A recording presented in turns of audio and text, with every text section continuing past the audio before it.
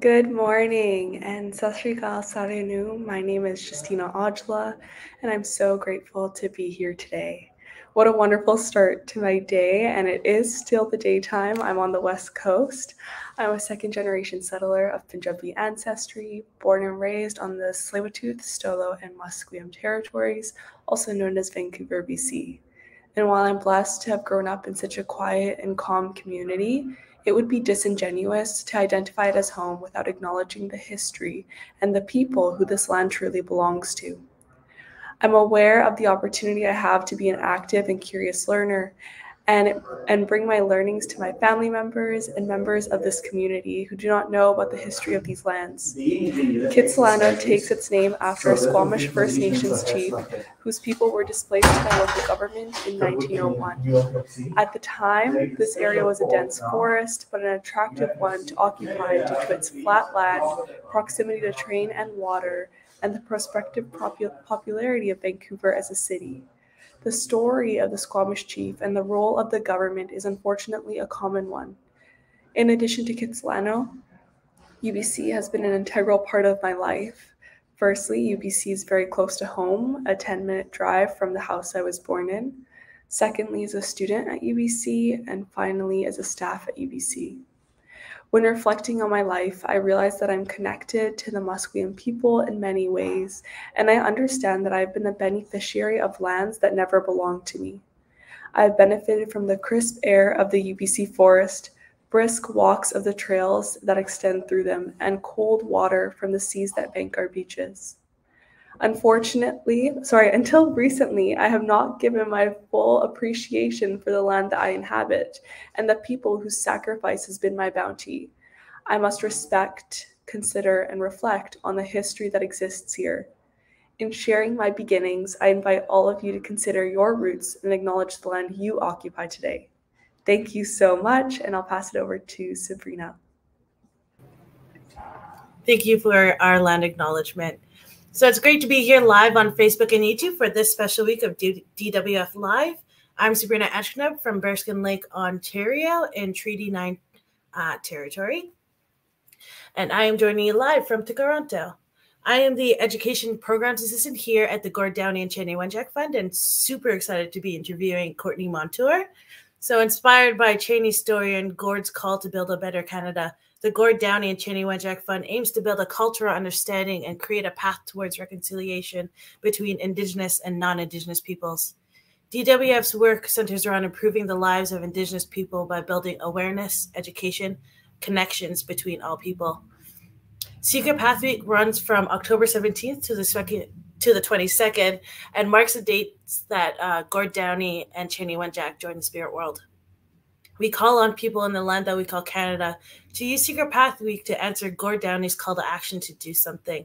This can be done by recreating or by creating reconciliations and furthering the conversation about the history of residential schools. So as you're tuning in, let us know where you are and be sure to ask some questions in the chat because we will be doing a Q&A later on in this live. So again, we are excited to have Courtney Montour, and Courtney Montour is Kanien'kehá from Kahnawake. She works in the documentary, film, and digital media fields, exploring issues of Indigenous identity. She directed, wrote, and co-produced Flat Rocks in 2017, a short documentary revealing how the development of Canada's St. Lawrence Seaway forever changed the landscape and livelihood of the Kahnawake Mohawk community. Her first documentary, Sex, Spirit, Strength, won Best of Festival and the Emerging Filmmaker Award at the 2016 Yorkton Film Festival. She has directed episodes for several documentary series, including Mohawk Ironworkers in 2016 and Skindigenous in 2021. Courtney co-created and coordinated McGill's University's Indigenous Field Studies course held in Kahnawake Kahnawake, there we go, for 8 years. Passionate about education, on educating. The course surfaces the intergenerational effects of colonization and Canadian policies on contemporary Indigenous society. And with that, I'm happy to introduce Courtney Montour. Hi, everyone. Niawa for having me. It's great to be here. As Sabrina mentioned, my name is Courtney Montour. I'm a Kanien'kehá filmmaker from Kahnawake, which is just outside of Montreal. And I work in documentary film. So that means that, I write, I direct, I produce. And for me, it was really important to bring our stories to the screen. As an Indigenous woman, an Indigenous person, we're storytellers in our communities. And so it's really amazing to see that we can bring that to the screen for people across the country to be able to see. And that's a way to make a difference as well, to share our stories, to share our perspectives. And so that's what got me into the documentary and film world. And I have a current project that came out last year called Married 2X Early, I Am Indian Again. And that's something that I want to share the trailer for, so that we could talk a little bit about that. So Jamie, if you could please share the trailer.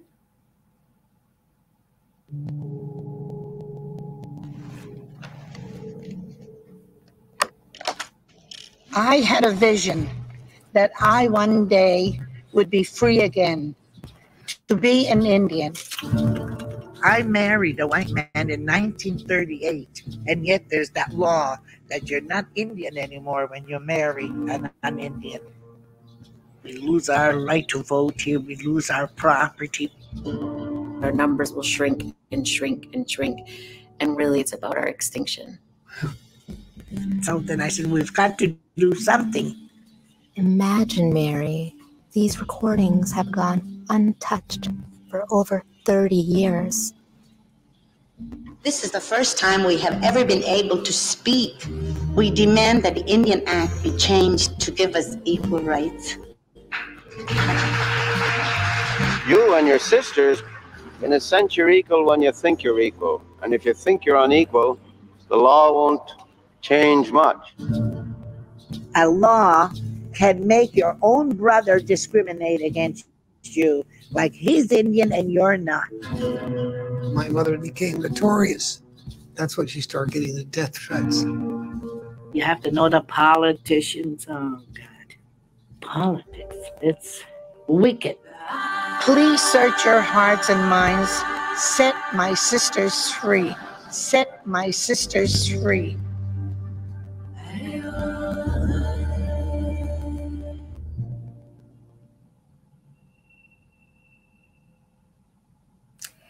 So some of you may have had the chance to see the documentary already, but for me, it was one that was really special and really important for me to make. Married 2X Early was from the same community as me. She was Kanien'kehá from Kahnawake, and to me, she's somebody who is a historical figure in this country. She challenged Canada, the Canadian government, and Canadian policy that discriminated Indigenous women, First Nations women who had married non-Indian men. Because in the Indian Act, Indian status is all determined by the Canadian government. And there was a law that if First Nations women married someone non-Indian, they lost their status and they had to leave their community, and they no longer had, rights on that land. And so she's one of the women who fought really, really hard to make that change. And to me, that's so important. That's a really important part of our history. And she was also somebody who was heavily involved in the women's rights movement in this country. So again, for me, it's always, why aren't these stories that present in our schools, in the history books? And that's why I want to bring her story to the screen. It's so important to uplift our Indigenous stories, and especially the stories and the work of our Indigenous women. So to see that and to honor that was the most important thing for me, to bring her story out. And with the film, it's a way to show how you can make change. It's exciting to see now that people across the country are starting to know Mary Tuak's early. For those of you that know Google does a doodle on their homepage to recognize people who've made, a difference. And they did one on Mary last June.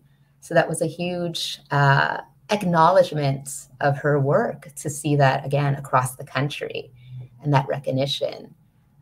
So for me, that's always important. And Mary to me is such a role model that we can all, look toward.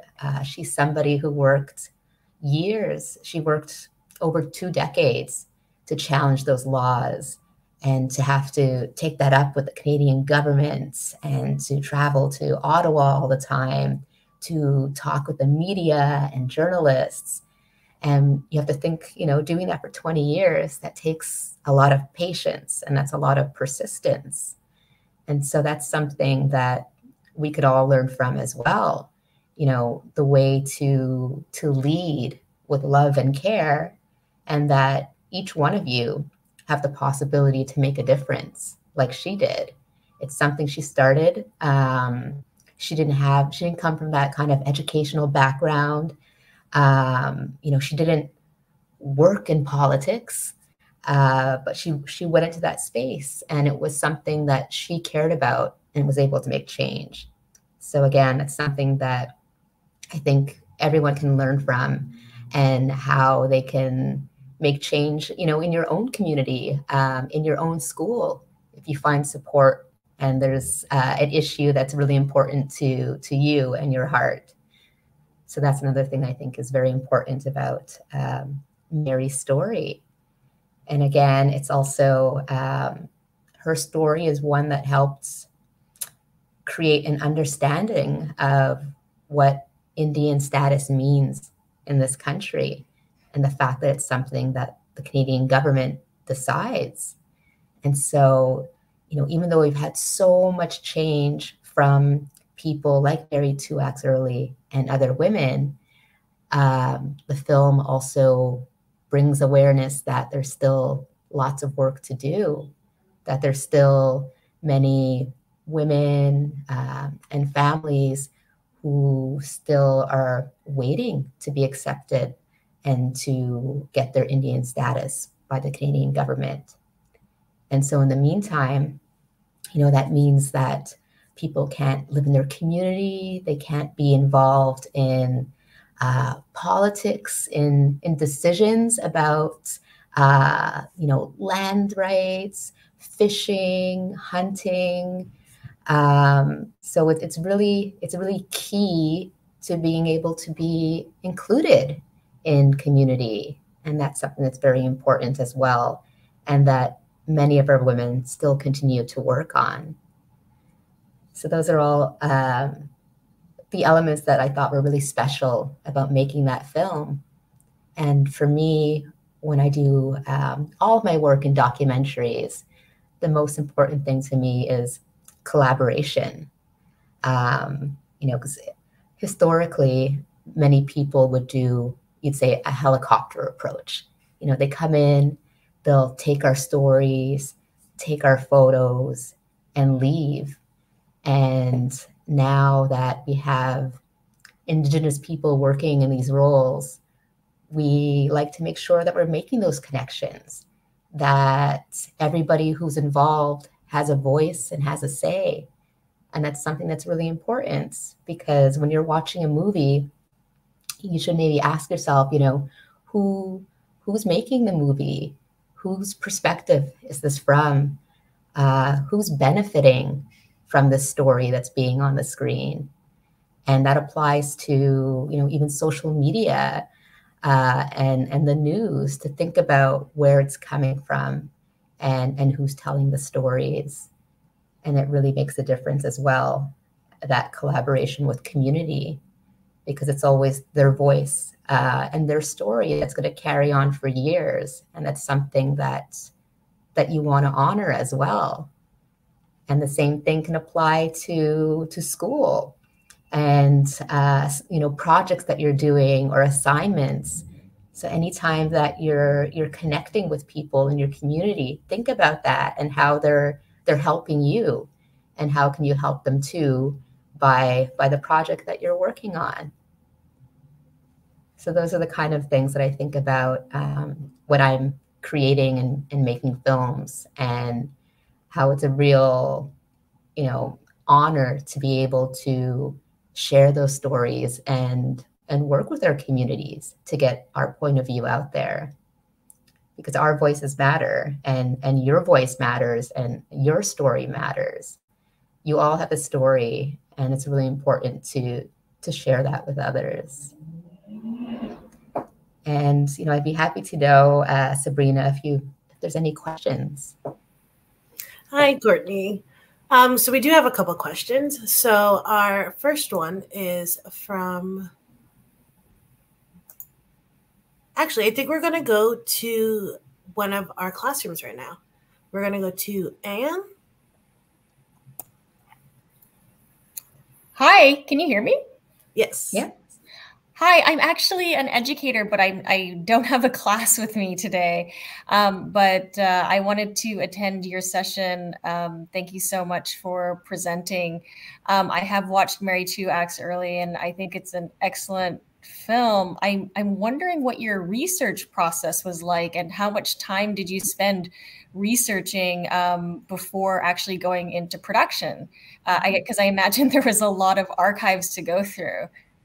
Yes. And so this film, Mary 2 Acts Early, took 4 years to make. And a large part of that was the research, because there actually wasn't that much out there. So when you see the movie now, it looks very complete, but there wasn't a lot of archives.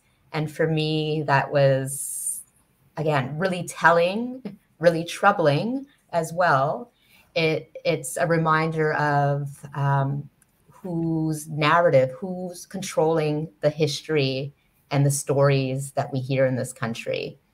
So it was very difficult. I was traveling to different places across Canada, going to like the Library and Archives Canada in Ottawa, going to Edmonton, where a lot of the work happened, and a lot of the women that she worked with were in that area. But there was very, very, very little. And even the archives, they just didn't have it. Our national archives didn't have much. And our media, when I had specific dates, and going to the news or newspapers, and sometimes it was like we threw that away. We taped over it. And it's just unbelievable to think that these things weren't important.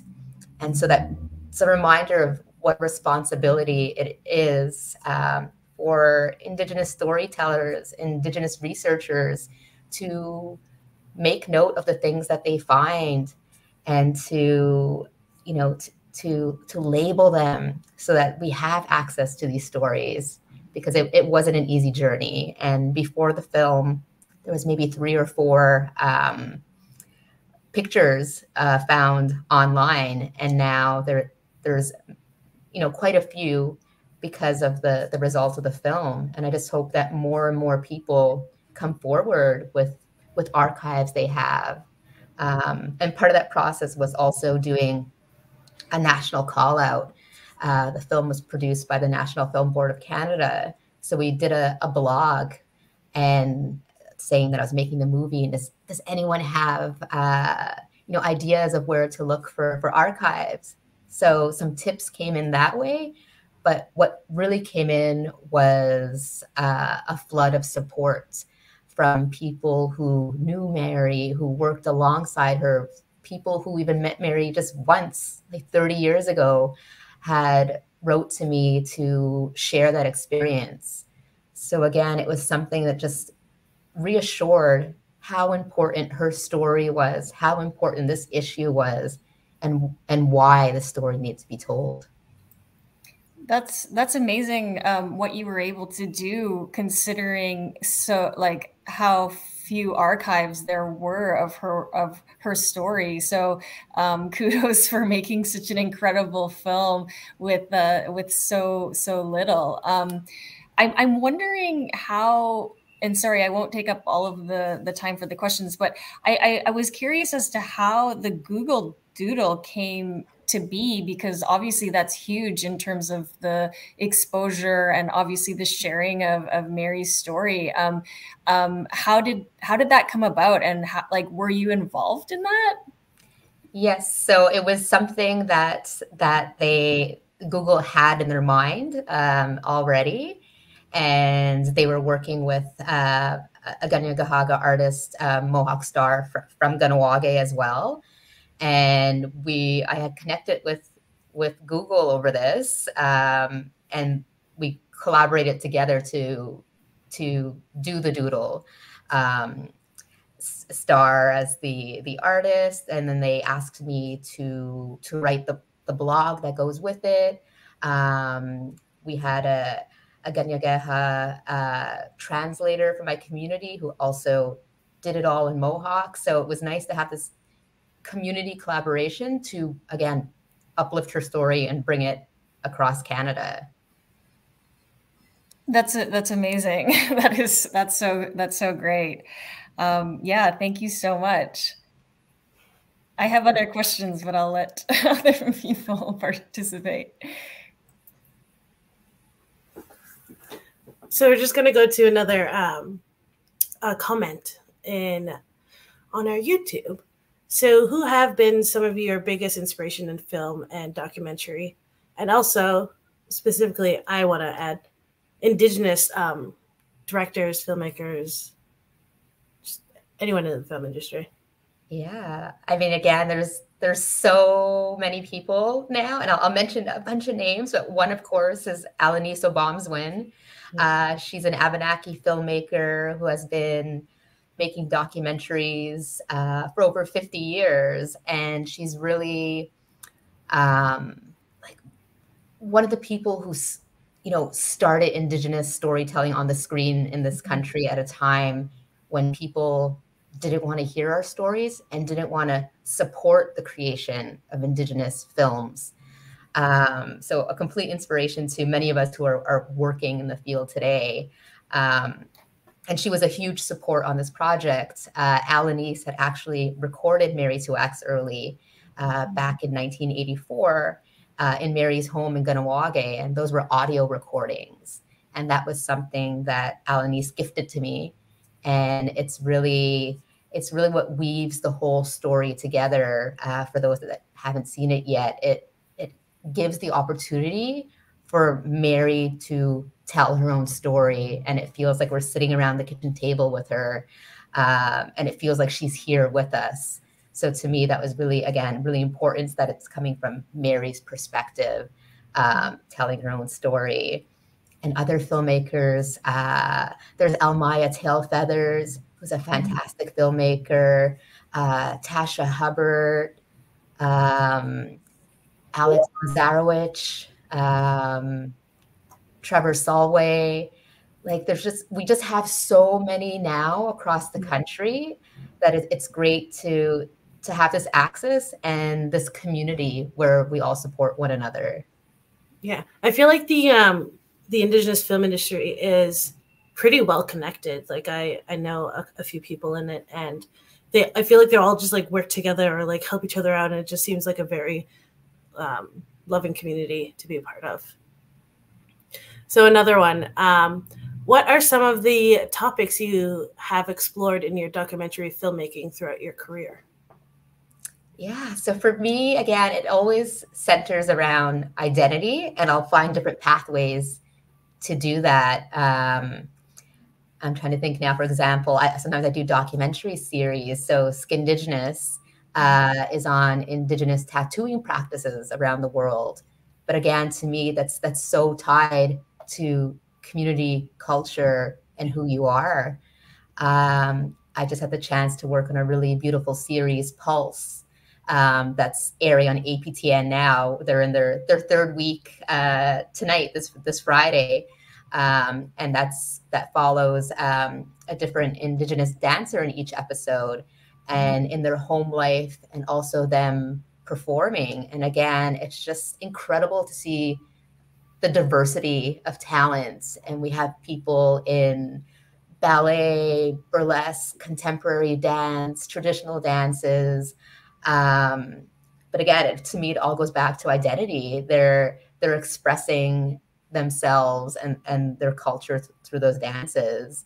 I'm working on a Mi'kmaq fishery show out east, Gespegawagi, The Last Land. Again, identity it's all tied to fishing rights and that connection to culture. Yeah. So there's a wide variety, like you had mentioned earlier, Mohawk Ironworkers. It was something special for my community because our ironworkers are known, across the world for their steel work on many buildings, including many buildings in New York City.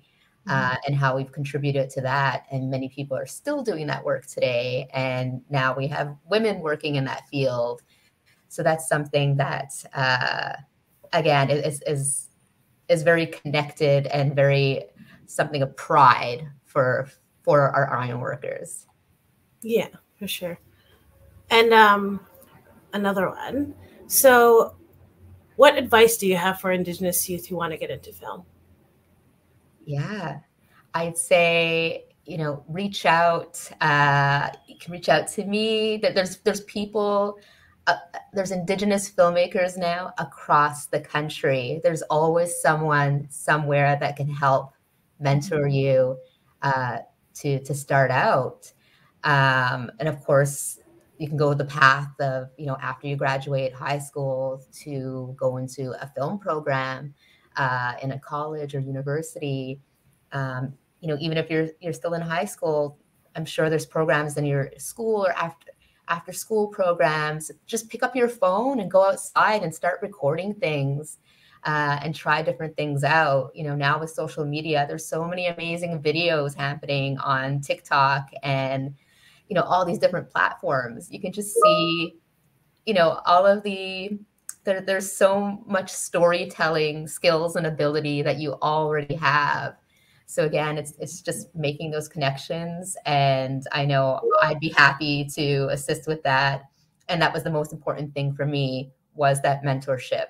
When I started out, I didn't know that I wanted to be a filmmaker. It was someone who had suggested a Cree company in Montreal that was hiring Indigenous peoples to try out everything. So I had a chance to do sound on some films, production management, directing, and that's where I fell in love with it and realized that our stories matter, that this is a place where I can make a difference.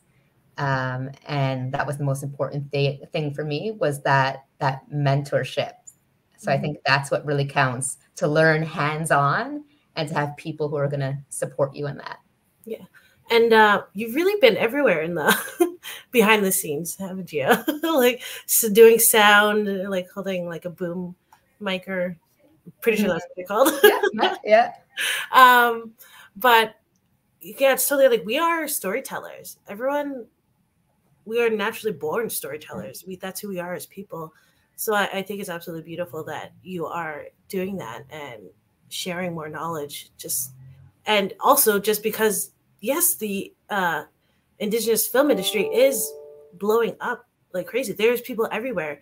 Most likely, if somebody is trying to get into the film industry, you just ask somebody that you know, and then they'll probably know somebody. Or like, there's definitely a lot of avenues that somebody can find a way to get into the film industry. And it's just about asking and having conversations and showing interest, for sure. Yeah. So we're going to go to Keenan. We're going to ask this last question, and then we're going to see if Anne has any more questions. So what keeps you motivated and inspired? Yeah, I mean, for me, it's the connection to our stories and getting to travel across this country and learn about and learn from our other communities. To me, it's sometimes that, I have to pinch myself that this is what I get to do. That's where I find my inspiration, is that I'm continuously learning on this journey of filmmaking, and then I get to share that back with the wider audience on the screen. So it's a dream for me. That's awesome. And you probably see just all across Turtle Island, just the beauty of it all. So that definitely people are welcoming us, into our homes, into their lives, to share a bit of that with us. So that's really an honor. And again, something to respect that relationship and what people are sharing with me. Yeah, for sure. And it's definitely like a close look into who they are and how their community works, how their home works. Like it's definitely an honor and something that I would definitely hold dear to my heart. And I know you probably do as well. Yeah. So let's go to Ed and see if she has any more questions. Hi. I have a question in regards to your practice. What has been kind of some of the biggest challenges for you as a filmmaker, and what kind of advice would you give to young filmmakers to overcome some of these challenges? Trying to think now. That's a great question. I think, well, one of the things in an film industry is time. I think everyone feels rushed, or the pressure that there's a deadline. And deadlines are important. They keep you on track. That's a good thing. But a lot of us in the industry are also trying to slow things down, because again, it's that connection to community, connecting to the participants. So I think that's one of the most important things, is when you're sitting with somebody, again, this could be for a project for school. If you're sitting with someone and talking with someone, just take the time to sit and listen to them. And I think that's one of the most important things. They'll tell you what's important to them, and not to rush that. And you might have a schedule in mind, and that's something that we have to do a lot of in documentary. You write everything out beforehand, but to know that that can always change. And if on that day, this participant or someone that you're going to see has something else in mind, be able to adapt and also to go with the flow. Those are, I think, key things when starting out, that you have to take time with things. That's great advice. And what are you working on now? Now is Kanien'kehá, The Last Land, the Mi'kmaq fishery show. I'm editing away some episodes for that, 3 episodes for season 2. And actually working with collaborating with Maoriland Film Festival, which is in New Zealand. And we're doing some filmmaking workshop initiatives in Kahnawake next week. So a cultural learning exchange that centers, our community and Indigenous approaches to teaching and learning. And then we're going to have a whole delegation go to Maoriland in March. And so for me, that's always important to, again, collaborate with community. I'm always trying to create pathways in community so that people can storytell, for those that want to, see what it's like to work in the industry, to try those things out in community. Because I think it's important that you shouldn't have to go and leave your community and go to an urban center to be able to storytell. And so that's important, to create that learning at the community. That sounds amazing, and all the best. I can't wait to see your next projects. Yeah. For sure. That sounds super exciting about Maryland, like New Zealand. It definitely is a beautiful country, and I actually studied there about biculturalism and sustainability, so I can definitely tell it's very beautiful. And yeah, and like their culture there, I got to spend some time on Marae, and it was incredible. And just like I got to know the history behind that certain Marae, and I loved it. So definitely excited to see that, and for your upcoming project.